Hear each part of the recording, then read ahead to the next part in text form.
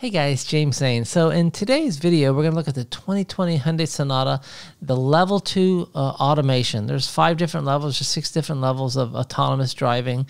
This is a level 2. It doesn't mean that the car will drive for you, but it's got great safety features that makes it very convenient and easy to drive. It's got the lane following assist, lane keeping assist, the highway driving assist, the smart cruise control, which is great.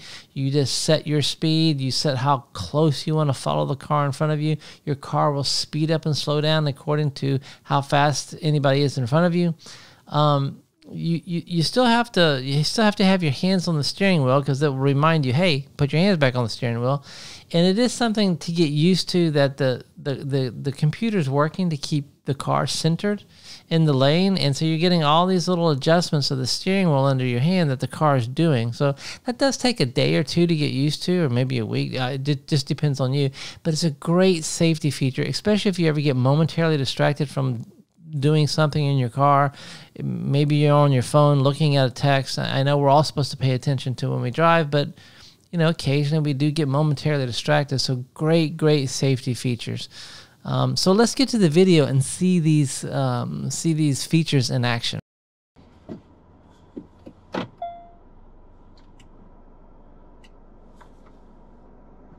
All right, so we want to take a look at the lane keeping assist. How well with the highway driving assist, lane keeping assist, and there's one other thing that this is called. So I have programmed on the lane keeping assist is on, but every time I start my car, I have to, you can either see in the windshield, this white circle goes off, the white circle goes off here.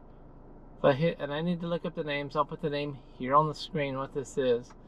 But it pops on here and it pops on here. So when it's actually working, when it sees 2 lanes, when it sees 2 lines on a road, then it can help keep you between those lines. And when it sees the 2 lines, it turns green. Like this road here, in my subdivision, there are no lines on the road, so it's white. It's white. It's white. It can't see any line. It can't see any. It can't see any lines to keep the car in line. So we'll also use when we get out on a busier road, we'll use the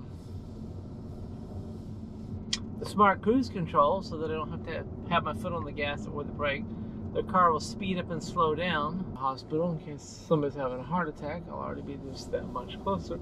Alright, so now I have 2 lines, and you see, now that the circle turned green, now I have to, it will tell me, hey, put your hands back on the steering wheel, but I'm not steering right now. I am using the gas to speed up and slow down. So there's a little bit of a slide to the right. Tell me to keep my hands on the wheel. Well, I have to touch it, put some pressure. I'm not steering.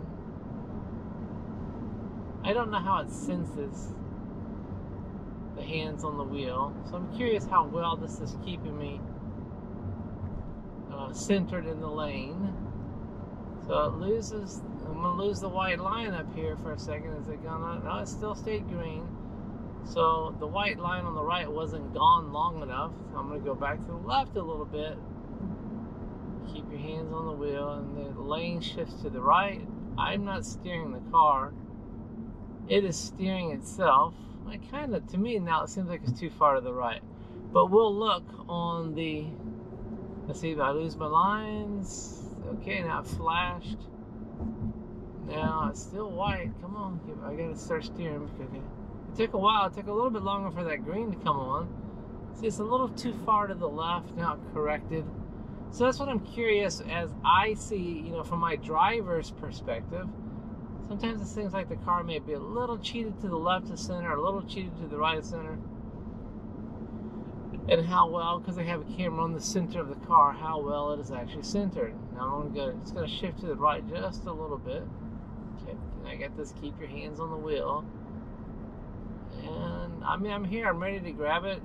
So it's kind of semi-autonomous. Now, if we go through the intersection here, I can lose my, yeah, keep your hands on the wheel.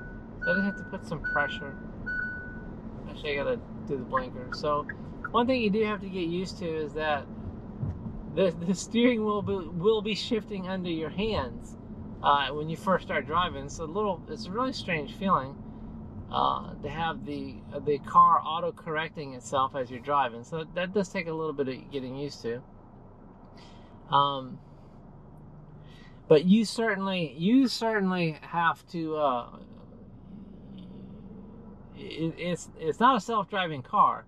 It's just a great safety feature. If you view it as a self-driving car, well, you're gonna have an accident. If you view it as, I also have auto hold, so I can take my foot off the brake, so that's really nice. So if you view it as a safety feature, well, it will really keep the car, as long as there's lines on the road, it'll keep my car in the center of the lane if I'm momentarily, and the key's momentarily distracted. It makes you get in the habit of using your blinker, because if you try to change lanes, it will fight to keep you. So, like, I have lanes here. I'm gonna try to get in the left lane. It wants to put me back in the center of this lane. So let's go on cruise control, and let's hit set on that. And I'm gonna pop up to about 75. So the nice thing about, especially if you're driving somewhere where you have a long stretch, you don't have to have your foot on the brake or the gas. Now my foot's close to the brake, so if I have to slam on the brakes, and the car is steering itself. I also will not count on the car to come to a complete stop. Yes, keep my hands on the steering wheel. So the light's red up here, and I'm shifting back to the left.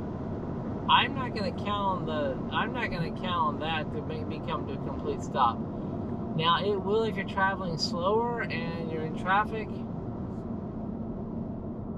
and you're coming to a stop and not a complete stop, and the light changes green, it will speed up and slow down, which is a really nice feature. I like the auto hold a lot, where I can take my foot off the brake. So in a minute here, I'll start speeding up. I'll re-engage the smart cruise control here. And now it won't accelerate as fast as I would normally. I'll accelerate a little faster. But I'll hit the smart cruise control back on. And now this is as close as I can follow a car. So it doesn't accelerate as much as I would. But doing a good job of keeping me centered in the lane. It's speeding up and sensing the car in front of me. I like this blind spot detection. Somebody was in my blind spot. I'm going to keep my hands on the wheel. So it comes a little closer to that van that I want. Keep your hands on the wheel. Let me press on the steering wheel, but not change the... I'm not steering, but I'm pressing on the wheel. Yes. I don't know. I have to look up how it senses if your hand's on the wheel. So now that this car, whoo, you're drifting over towards me, you're gonna hit me. So I was watching, I was ready to pull away from that van, but now that the Infiniti SUV got out of my way, the car speeds back up. Let's go even faster than 75. We'll go up to 82. Going 76. The speed on the cruise control set at 82. I'm going to catch up to this Mercedes SUV. And now it's slowing down. This is as close as I can follow a car, which I'll typically follow a car a little closer, otherwise people will just cut in front of you. I don't know if it's like great for stop and go traffic. It certainly would be considered. I don't know if I did this in bad weather. So this is a nice gentle curve to the right. Now this car does not handle sharp turns. So I got a car beside me, I gotta be ready to grab the steering wheel. So it handled that nice curve to the left, and it's gonna curve back to, I'm gonna speed up because the Mercedes is getting out of the way. It's gonna speed up, I wanna see how it handles this curve to the right. Very nice. I'm gonna come off cruise control, because I wanna turn around up here at the hospital. I'm gonna slow down a little bit. That's me slowing down now. I'm gonna hop over. I'm going to do a U-turn up here. So I'm actually steering right now. I mean, I can stop steering the car. You can do it. I'm getting ready to turn left. I'm going to speed back up and catch up. Well, there's a red light up there.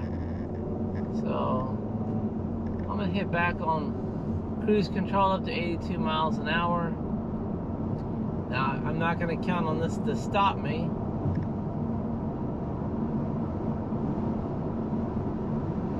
Well, I do have a green light. This is approaching a little too fast for me, where I'm not going to trust the car to come to a stop. I have it on follow as close as humanly possible. Alright, so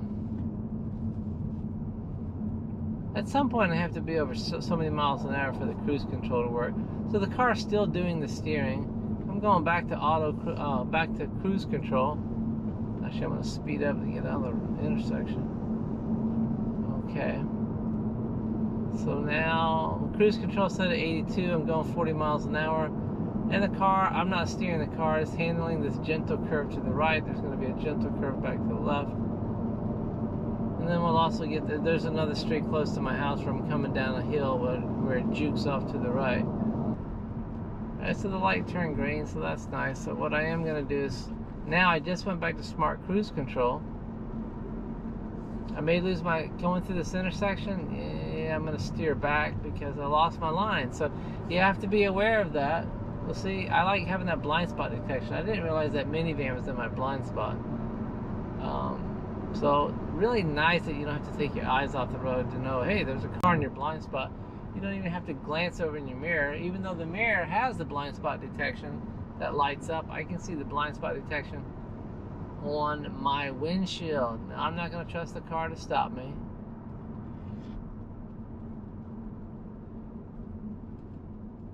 I'll see there's the car in my blind spot. Now it's where I can see it, so the blind spot notification goes away.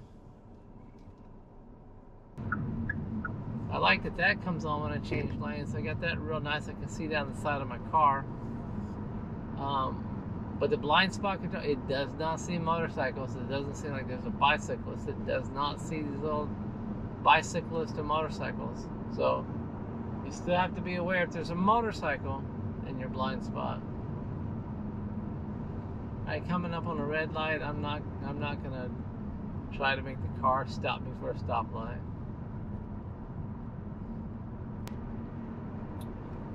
But just some marvelous safety features on this Sonata 2020 on the limited edition.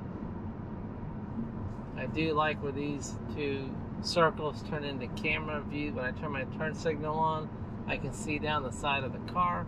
This is only on the limited edition. We'll take a look because we're going to turn right at this next stoplight up here. I like that comes on there. I can see there's like no bicyclists, motorcyclists coming up. Alright, so we don't have our green circle, so we just got our green circle back. The car sees the left and right lines. Now I am accelerating. I don't have cruise control set. So we'll see how well it steers, because as we go down the hill, the road will turn to the right a little bit. Well, not turn, but... Alright, so I would get over a little more to the right where that white truck was passing. That white truck was kind of up on the yellow line. So, like, if somebody else is drifting out of their lane, of course, I mean, that's why you should keep your hands on the wheel. Alright, so up ahead, we kind of lose the white line and the road goes to the right at the same time that we're losing the white line. So we'll see how I'm barely touching the steering wheel. Lost the white line, but now we got it back, but it's way over there. Okay, so nice steering. Am I going to go off here? Do I have to grab this? Nope. It did it itself. Sweet. Then it goes back to the left just a little bit. But it's nice I don't lose the white line there. Nice, nice, nice. Seems like it was getting a little close to the yellow line there, but not too close.